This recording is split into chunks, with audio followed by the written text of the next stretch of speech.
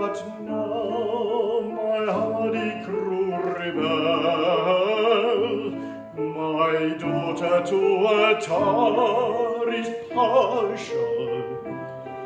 Sir Joseph storms and sad to tell, he threatens a court martial.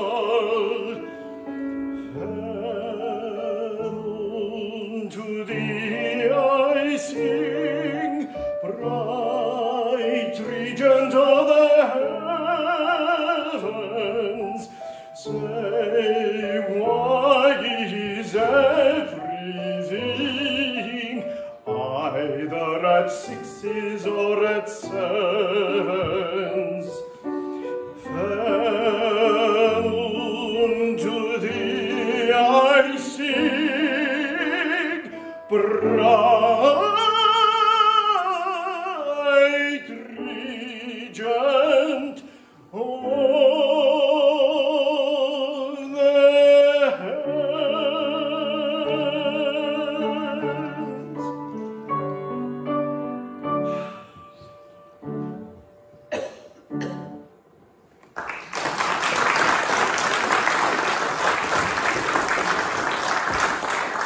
How sweetly he carols forth his melody to the unconscious moon. Of whom is he thinking? Of some high-born beauty? Maybe.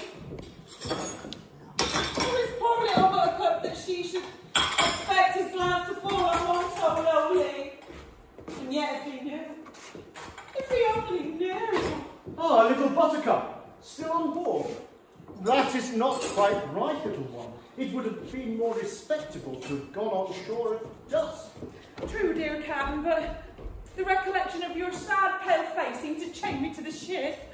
I would fain see you smile before I go. Ah, little buttercup, I fear it would be long before my accustomed cheerfulness returns. For misfortunes crowd upon me, and all my old friends seem to have turned against me. Oh, no, dear Captain, do not say all. 'Twere unjust to one, at least. True, for you are staunch to me. If ever I gave my heart again, methinks it would be to such an one as this. I am touched to the heart by your sincere regard for me, and were things otherwise, I think I could have returned it. But as it is, I fear I can be no more to you than a friend. Oh, I understand, for you hold aloof from me because you are high-born and I poor and lowly. But take care. This poor bumble woman has gypsy blood in her veins, and she can read destinies. Destinies? I be prepared.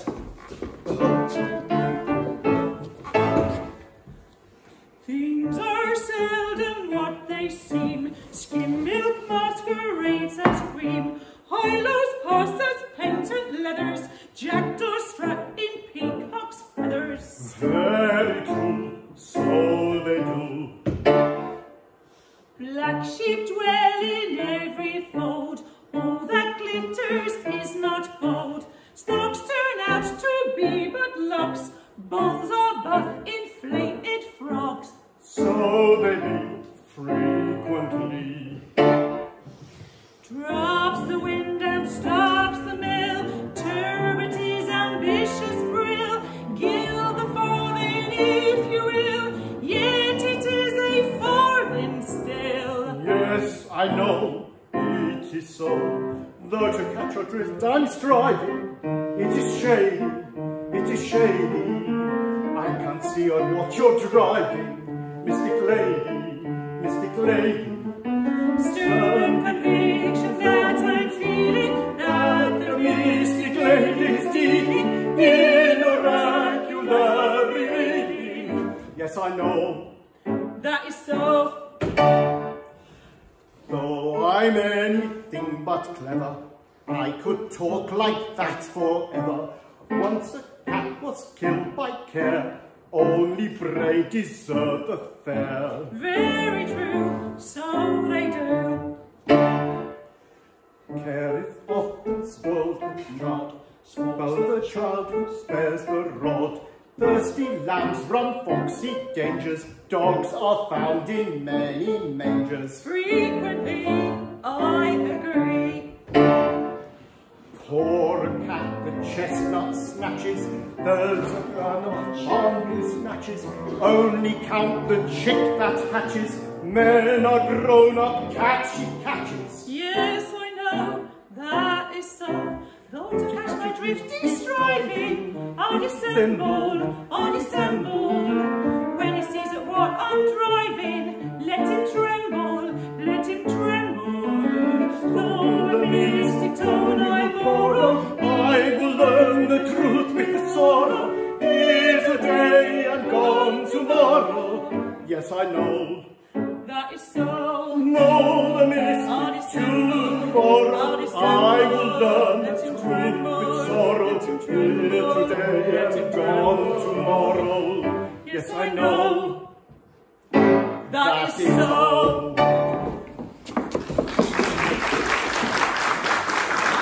Impenetrable as her utterances are, I nevertheless feel they are dictated by a sincere regard for me. But to what new mysteries is she referring? Time alone can tell. Captain Cortland, I am much disappointed with your daughter. In fact, I don't think she will do. She won't do, Sir Joseph. I'm afraid not. Although I have urged my suit with as much eloquence as is consistent with an official utterance, yet I have done so hitherto without success. How do you account for this? Oh, really, Sir Joseph, I hardly know. Josephine is, of course, sensible of your condescension. She would be naturally. But perhaps your exalted rank dazzles her. You think it does? I can hardly say. But she's a simple girl, and her social position is far below your own. Maybe she thinks she's not worthy of you. That is really a very sensible suggestion and shows more knowledge of human nature than I have given you credit for. But see, she comes. If your lordship would kindly reason with her and assure her officially that it is a standing rule at the Admiralty that love levels all ranks, her respect for an official utterance might cause her to look upon your offer in its proper light. It is not unlikely. I will follow your suggestion. But soft, she is here. Let us go and wait our opportunity.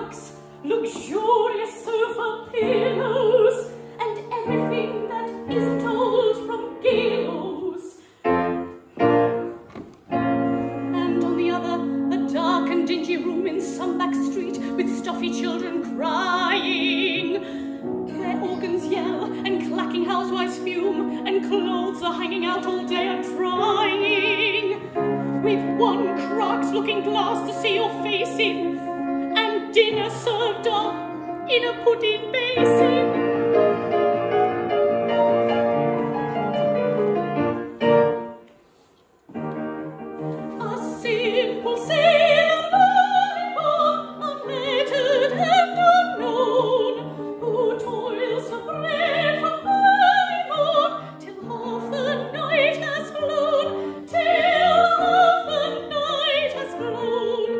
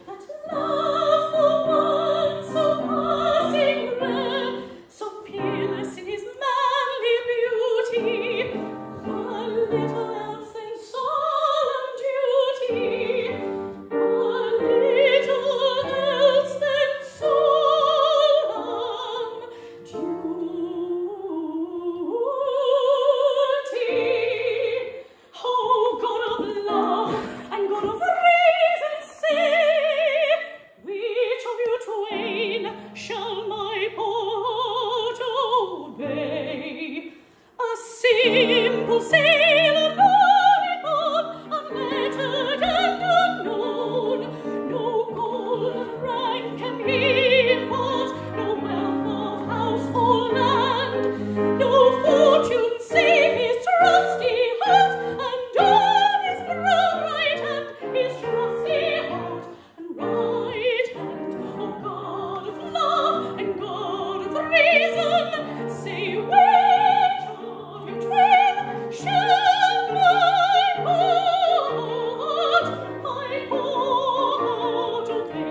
God of love, God of reason, God of reason, God of love, say which shall my heart obey? O God of love and God of reason, say, O God of love and God of reason, say, which of you twain shall my heart obey? My heart obey.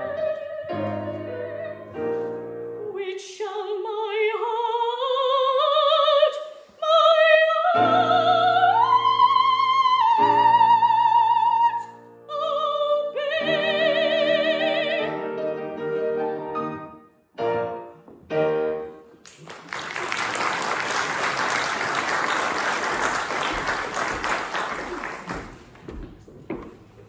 Madam, it has been represented to me that you are appalled by my exalted rank. I desire to convey to you, officially, my assurance that if your hesitation is attributable to that circumstance, it is uncalled for. Ah, then your lordship is of opinion that married happiness is not inconsistent with discrepancy in rank. That is my opinion, officially. That the high and the lowly may be truly happy together, provided that they truly love one another. Madam, I desire to convey to you, officially, my opinion that love is a platform upon which all ranks meet. Ah, I thank you, Sir Joseph. I did hesitate, but I will hesitate no longer. He little thinks how eloquently he has pleaded his rival's cause.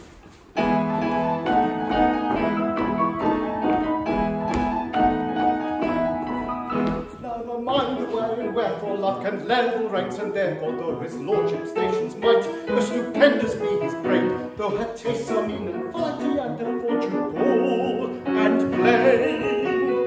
Ring the merry bells of lordship, then the air with warbling bow, for the union of his lordship with a humble captain's child, or a humble captain's daughter, For a gallant captain's daughter, and the Lord who rules the water, and the tall plows the water.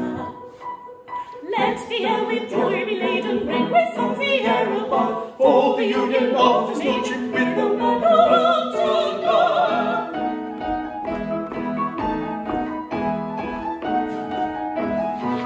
Never mind the why and wherefore, love can level rank, and therefore, though your nautical relations never in my set can pass, though you occupy a station in the lower middle class. Ring the merry bells of lordship, then the air with warbling bow, for the union of his lordship with a humble captain's child, For the humble captain's daughter, For a gallant captain's daughter, and the Lord who rules the water. and the tall plows the water. Let the air with joy be laden, ring with songs the air above, for the union of the maiden with the man who loves her love.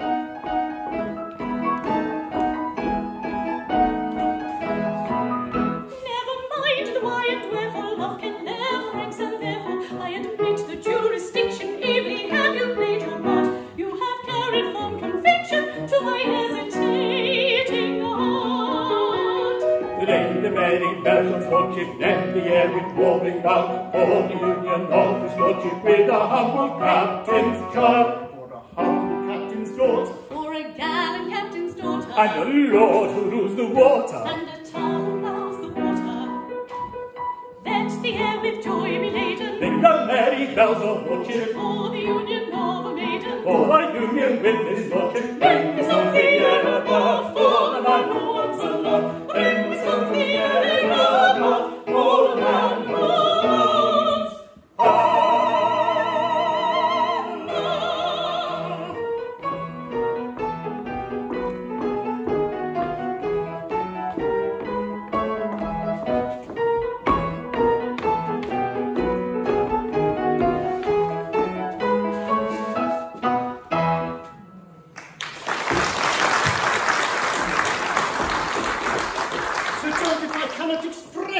my delight at the happy result of your eloquence. Your argument was unanswerable. Captain Corcoran, it is one of the happiest characteristics of this glorious country of ours that official utterances are invariably regarded as unanswerable.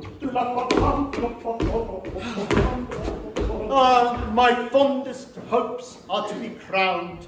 My only daughter is to be the bride of a cabinet minister. The prospect is Elysium. King. Oh, did I? You here, don't!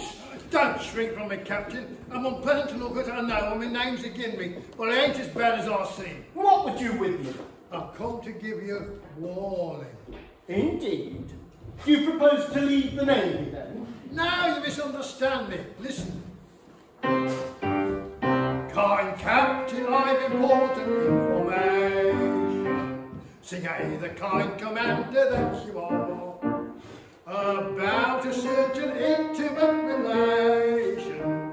Sing hey, the merry maiden and the tar. The merry, merry maiden, the merry, merry, merry, merry maiden, the maiden and the tar. Good fellows in conundrums you are speaking. Sing hey, the mystic sailor that you are. The answer to the many I am seeking. Sing hey, the merry maiden and the tar. The merry, merry, merry, merry, merry, merry, merry, merry maiden, the maiden and the tar. Kind Captain, your young lady is a sighing. Sing hey, the simple captain that you are. This very night will rack straw to be flying. Sing hey, the merry maiden and the tar. The merry, merry maiden, the merry, merry maiden, the much too merry maiden and the tar. Good fellow, you have given timely warning. Sing hey, the thoughtful sailor that you are. I'll talk to Master Rackstraw in the morning. Sing hey, the cat o' nine tails and the tar. The merry cat o' nine tails, the merry cat o' nine tails, the merry cat o' nine tails and the tar.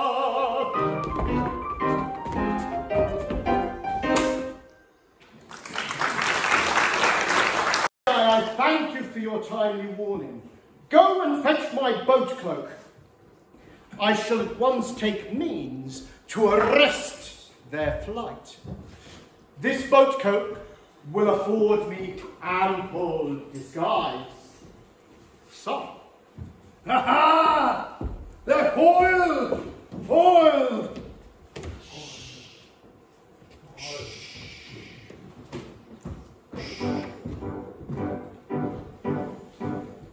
Carefully on tiptoe speeding, breathing gently as we play. Every step with caution feeling, we will softly steal away. Goodness me, why what was that? Silent be. It was the cat. It was the cat. They're right. It was the cat. A short in fashion steady, I'm the wilty brave the fair. For the clergyman is ready to unite the happy pair. Goodness me, why what was that? Silent be. Again the cat. It was again the cat. They're right. It was the cat. Every step with caution feeling, we will soar.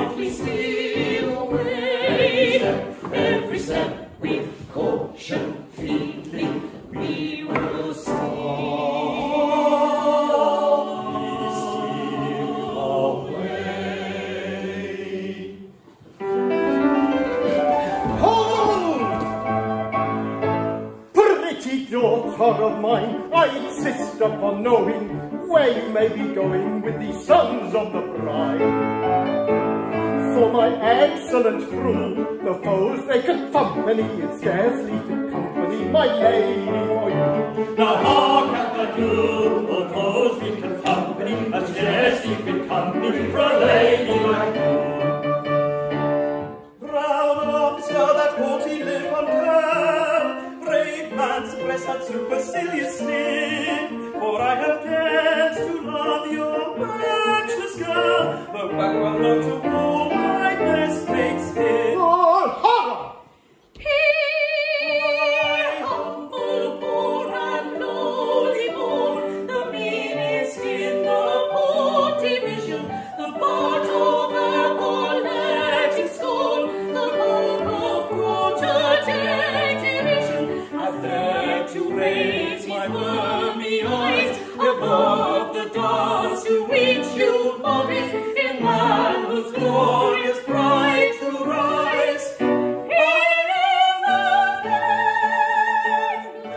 an Englishman. Behold me.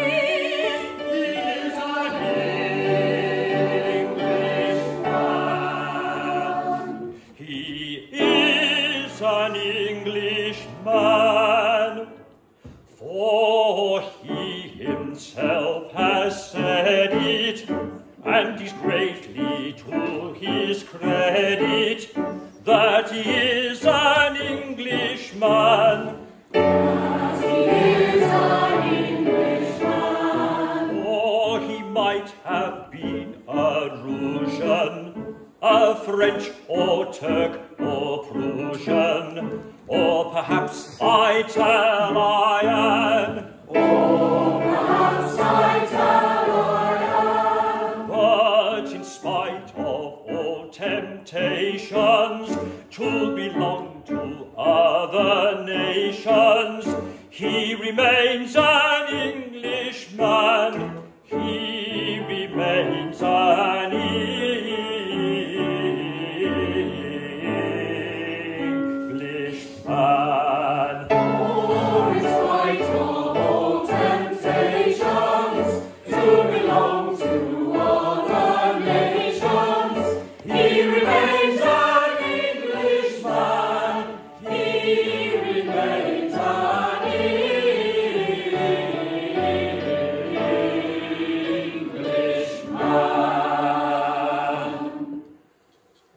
In uttering a reprobation to any British tar, I try to speak with moderation, but you have gone too far. I'm very sorry to disparage a humble former's lad, but to seek your captain's child in marriage, why, damn it, it's too bad. Oh, damn it, it's too bad. Oh, damn it, it's too bad. Did you hear me say damn? He said damn. He said damn. He said damn. Yes. Yes. He said damn. He said damn. He said damn. He said damn. Yes. Damn. My pain and my distress, I find it is not easy to express. My amazement, my surprise, you may discover from the expression of my eyes. My lord, one word, the facts are not before you. The word was injudicious, I allow. But hear my explanation, I implore you, and you will be indignant too, I vow. I will hear of no defence, attempt none if you're sensible. That word of evil sense is wholly indefensible. Go, I will get you hence to your cabin with celerity. This is the consequence of ill-advised asperity. This is the consequence of ill-advised asperity. For I'll teach you all along to refrain from language strong. For I haven't any sympathy for ill-bred talk. No more have his sisters, nor his cousins, nor his aunts. No more have his sisters, nor his cousins, nor his aunts. No more have his sisters, nor his cousins, nor his aunts. His sisters, nor his cousins, nor his aunts.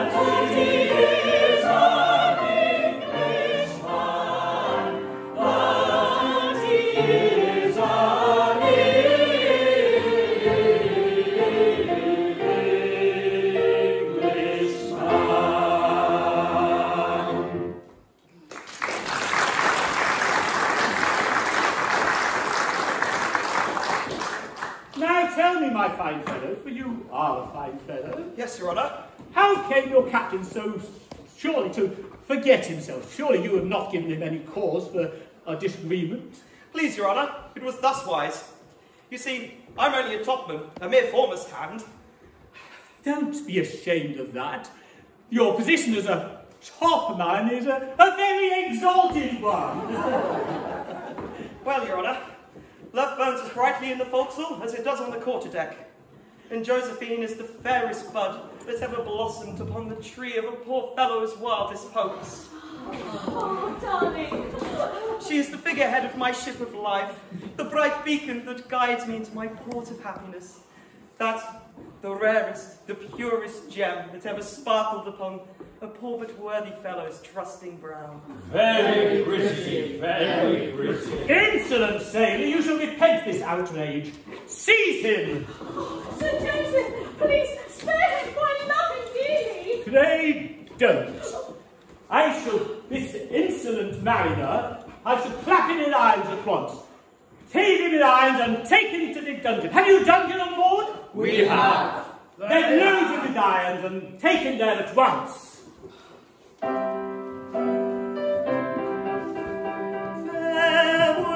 my own, light of my life, farewell. For crime unknown I go to a dungeon cell. I will return in the meantime, farewell. Rejoice in your dungeon cell. A bone, I'll pick with this sailor fell. Let him be shown at once to his dungeon cell. He'll talk of the maiden he loved so well. No telephone communicates with his cell. But when is known the secret I have to tell, wide will be thrown the door to his dungeon cell. Hear no tone of her he loved so well. Let him be shown at once to his dungeon, his dungeon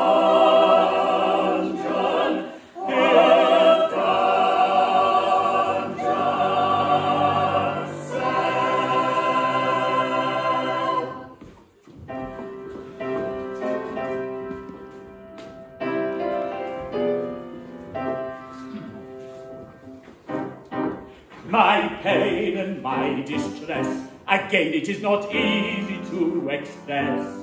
My amazement, my surprise, again you may discover from my eyes.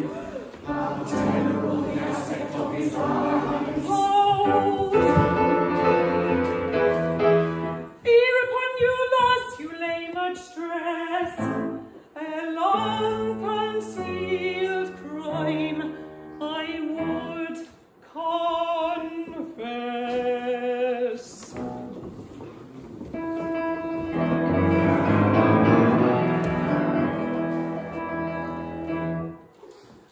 Many years ago, when I was young and charming, as some of you may know, I practiced baby farming.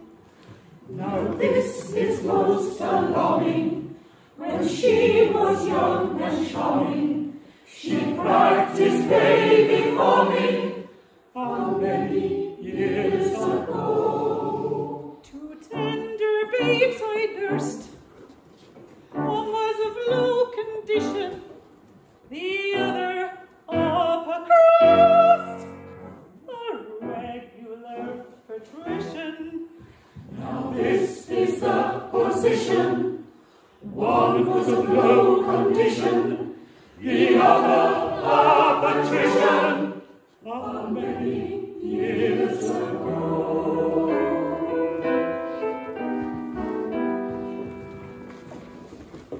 Oh, bitter is my cup. However could I do it?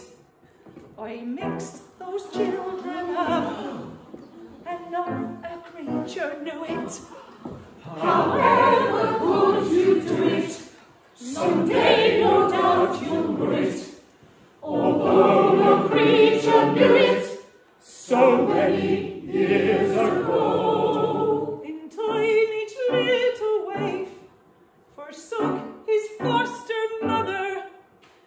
The well-born babe was raised. Your captain was the other. They left their foster mother. The one was Rafe, our brother. Our captain was the other. How many years ago?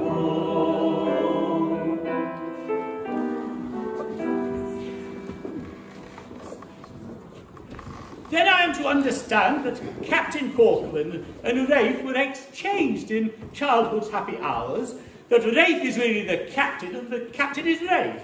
Well, that is the idea I intended to convey officially. And very well you have conveyed it, Miss Buttercup. Dearly, let them appear before me at once. Oh. My father, a common sailor. It is hard, is it not, me duck? This is a most singular occurrence. I congratulate you both. Captain Rackstraw desired that remarkably fine seaman to step forward. Corcoran, 3 paces to the front, march! If what? If what? I don't quite understand you. If you please. What? The gentleman is quite right. If you please. Oh, if you please. You're an extremely fine sailor. Yes, Your Honour. So it seems that you were Rafe and Rafe was you. So it seems, Your Honour. Well, I need not tell you that after this change in your condition, a marriage with your daughter will be out of the question. Don't say that, Your Honour. Love levels all ranks. It does to a considerable extent, but it does not level them as much as that. Here, sir, take her. And mind you treat her kindly. Oh, bliss! Oh, rapture! Oh, rapture! Oh, bliss! Sad my lot and sorry. What shall I do? I cannot live alone. Fear nothing. While I live, I'll not desert you. I'll soothe and comfort your declining days. Don't do that. Oh, indeed, I'd rather. Oh, very well then. Tomorrow morn our vows shall all be plighted. 3 loving pairs on the same day. United! Oh, joy, oh, rapture, unforeseen, the clouded sky is now serene, the God of day, the orb of love, has hung his ensign high above, the sky is ablaze, with one perfect sun, will taste the perfect gospel, and if I find the lady court, will love the fold the chorus heard, in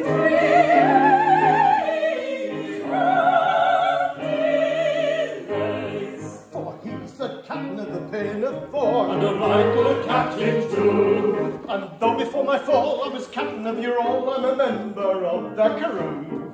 And though before his fall he was captain of us all, he's a member of the crew. I was wandered to and fro, but wherever I would go, I'd never be untrue to thee. I was wandered to and fro, but wherever I would go, I shall never be untrue to thee. What, never? No, never. What, never? Well, hardly ever. I'll never be true to thee. Then give riches and watch him all for the former captain of the Pinafore. Then give riches and watch him all for the captain of the Pinafore. For he loves little buttercup, dear little buttercup, though I could never tell why. But still he loves buttercup, dear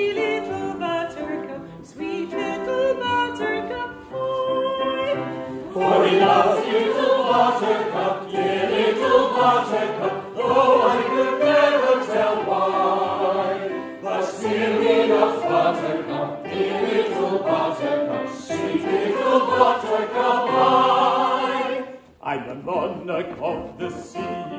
And when I've married thee, I'll be true to the devotion that my love implants. Say goodbye to your sisters and your cousins and your aunts, especially your cousins whom you reckon up by dozens. Say goodbye to your sisters and your cousins and your aunts, especially your cousins whom you reckon up by dozens. Especially your cousins whom you reckon up by dozens. Especially your cousins whom you reckon up by dozens. And his aunts, for he is an Englishman, for he himself has said it, and he's greatly to his credit, that he is an Englishman, that he is an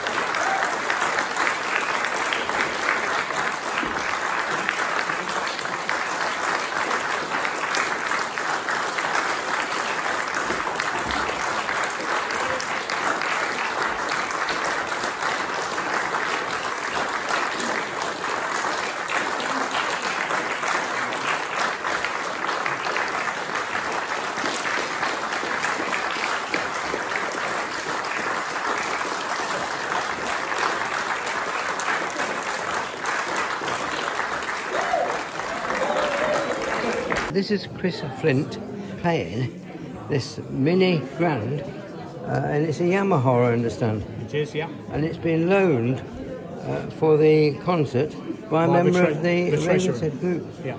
By the treasurer. Treasurer. You've got a good treasurer. That is fantastic. Thank you, Chris.